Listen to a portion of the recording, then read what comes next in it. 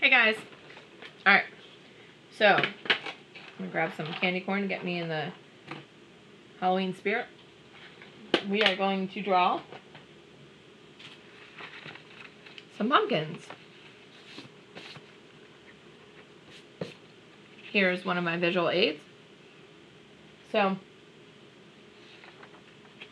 we're basically going to draw pumpkins straight on, just using pencil.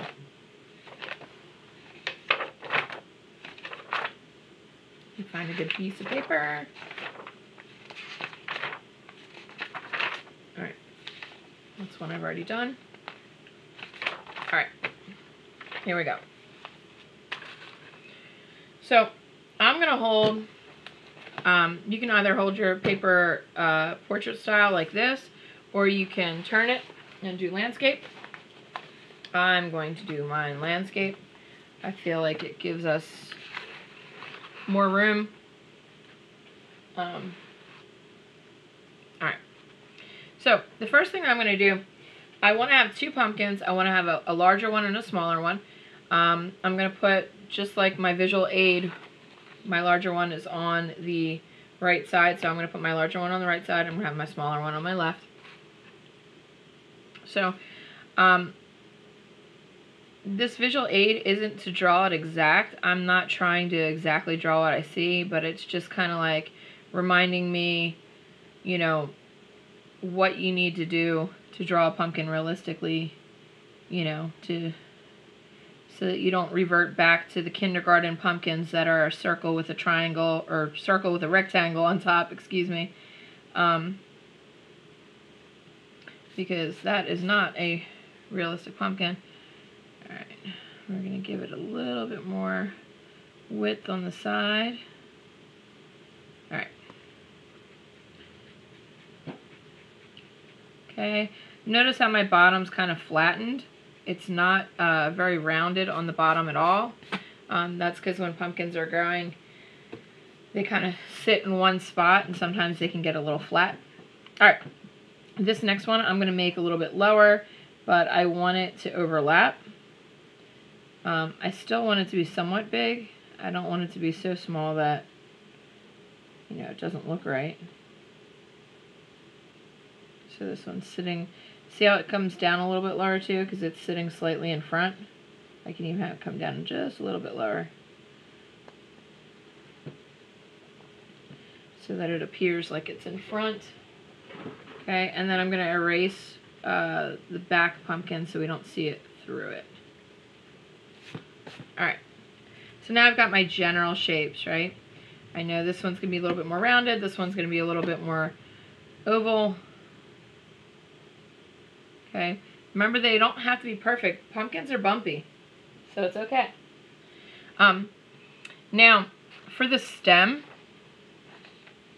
you want to have a shape that's like, it's not going to be a, you know, it's not going to just attach like this.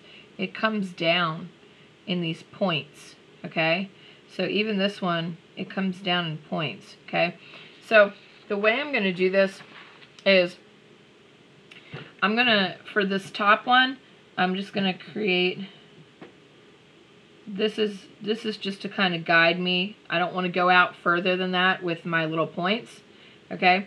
For this one, I am going to put it a little bit lower, like my visual aid. So I'm going to have my stem kind of connect here, okay? So I'm going to start with this back one because it's a little bit easier. So what I'm going to do is create these like kind of scalloped edges.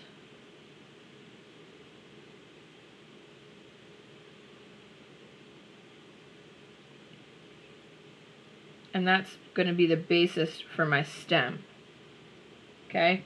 For this one here, I'm going to do kind of the same thing, except for I am going to start my stem. So I'm going to kind of go like this, and then I'm going to do those kind of scalloped edges.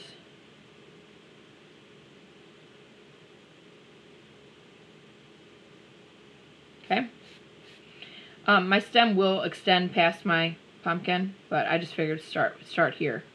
Okay. All right. So the next part that we're going to do, I want to create some of these lines that you see, these little dents, you know, these dented lines that are in a pumpkin, okay? Those ridges. So I want to create my ridges. And if you notice, a lot of the times they will follow along with one of the points on your stem. So that's why I wanted to kind of figure out where my points were going to be on my stem first. All right, so I'm going to create the middle line, whatever the middle line is, that's what the one I'm going to start with. And then you kind of curve out for the other ones. This one, see how it's kind of pretty much straight up and down, and then these ones are going to go out. If you don't have another point there, just create another line anyway. Not all the lines come out from the points. It's always good to have a couple lines on each side. I'm going to do that for this one. This one, this is going to be my middle line. Curve out. Curve out. Now I'm going to pretend there's like a line here. We'll give it another point right there. Give it a point right there. Okay? And so I want to curve my line. You guys don't have to do yours exactly like this. You can make two where they're like this. If you don't want to do this, this might be a little bit harder.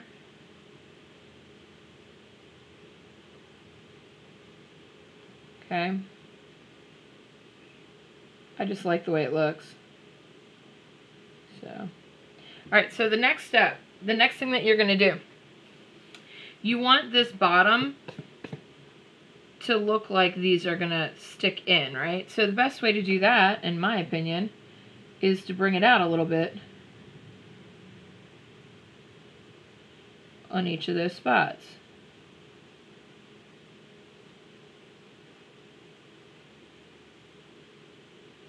Okay, so then I'm going to erase my original bottom of my pumpkin.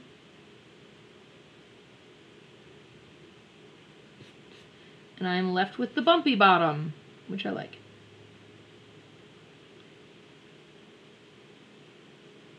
Alright.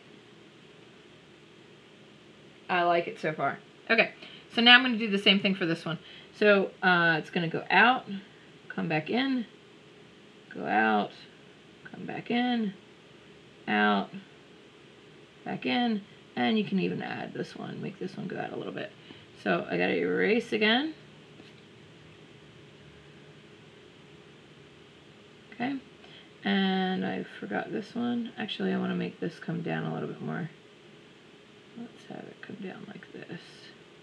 Alright, and then go out and go back in. It's okay if it's not perfect, because pumpkins are not perfect. They're just going to grow the way they grow.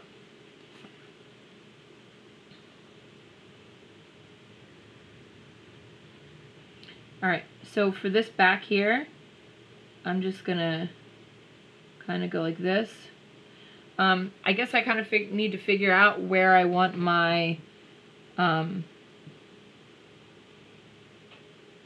basically how I want my stem to go. So, perfect time for it. I am going to create a little line going across my paper. Please excuse this mark. That is from my dog from another time when I was using this straight edge. She decided to step on it. Alright, so, or no, she decided to lick it. That's right, that's what it was. Alright, so I just gave myself a little line here to indicate my tabletop. Okay, it's good to use a straight edge because you might eyeball it and think that, you know, you're at the same level and you're not.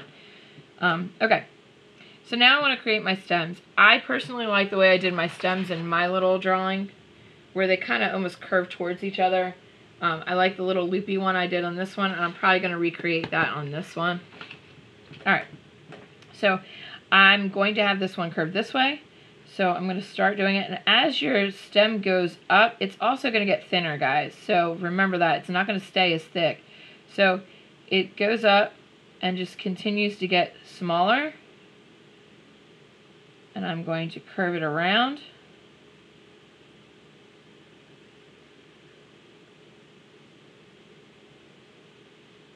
and imagine that it comes out right about here. Okay, so that's why I'm going to do that one. Now this one I'm just going to have like my larger one that I did here, and I'm just going to have it kind of come up and curve that way. So now for that one, I am going to be able to see like the edge, okay? So I need to create kind of an oval for the edge of my stem. All right. Now, I've got a little bit of erasing to do, okay? I obviously need to erase the bottom part of this pumpkin because I didn't do that yet. The original bottom for my bumpy bottom. Okay. I'm erasing some of my little stray lines that I got going on. And I'm going to erase this, which is the back part of my pumpkin, because I don't want my stem to be see-through, right? Okay, I'll erase a little bit in here. Okay, and I also want to erase my original little guideline that I gave myself for my stem, because that won't be there anymore. So let's darken up this line, darken up this line, and this line. All right, erase this little line that's going across my stem. All right, and now same thing over here. I want to erase this top part of my pumpkin because my pumpkin should not be see-through. Or my stem shouldn't be, should I say. Okay, I want to erase this top part of this guideline that I created for my stem.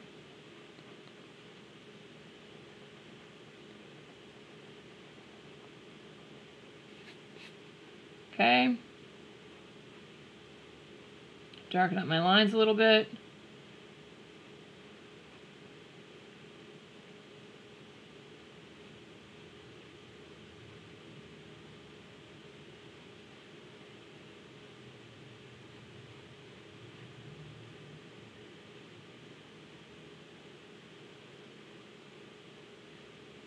All right.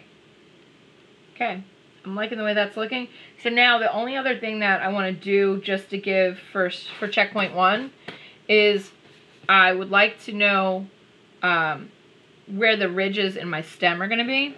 So if you think about the stem, let me pull out the picture of the actual stem. Okay. See anywhere these points are where, you know, the points come down, that's where part of your stem is going to stick out. Right next to it is where there's going to be a shadow because that's where part of your stem is going to be kind of sunken in. So your stem, see this right here? This is where it's sticking out. See how the light hits it? And right next to it, that's where the shadow is going to be from where it's kind of sticking in, you know, indented. So it sticks out right here where the point is, and then right next to it on either side, it's kind of shadowed because it's sticking in. Same thing here. Okay? So that's what you need to kind of think about with your drawing. So I know right here is going to stick out, okay, right here. So I'm going to create a line. I'm creating the line really light because I don't want, you know, this line's going to be sticking out. So it's actually going to be the highlight, right? Can you even see that? Yeah, I guess you can see that a little bit. So I'm just going along and kind of imagining where this line will go, okay? Actually, that one wouldn't be one. It's only where the points are. So remember that. It's only where the points are. It's not where your lines on your pumpkin are. It's where the points on your stem are. That's where that's going to stick out. So every point, if you give yourself a little guideline, that's actually where it's going to be really light, and you're going to shade on either side of it. So this is going to be my last one right here. Okay. So now for this one, this is my stem's going to stick out right here, and it's going to come around. It's going to stick out.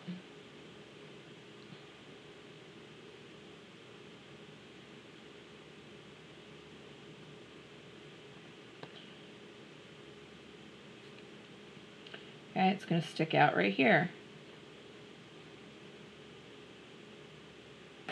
Alright, I like the way that looks. Okay, so your checkpoint 1 should have 2 pumpkins, one of them sitting slightly in front of the other. Okay, it should have, you should be able to see the ridges on the pumpkin, and the bottom should be kind of contoured so it's bumpy like that, so it follows those ridges. Okay, your stem should be on. Okay, you don't have to have a stem that's down farther like this one. You can do both of them like this if you want, because I did that for this drawing and it looks perfectly fine. Okay, so you can either choose to do it this way or you can do both of them like this. I'm fine with that. And you should have your guidelines for where your ridges are going to be on your stem for when we start shading. Okay, this is checkpoint 1. Good luck, and I hope to see you guys turning these in next week. All right, thanks.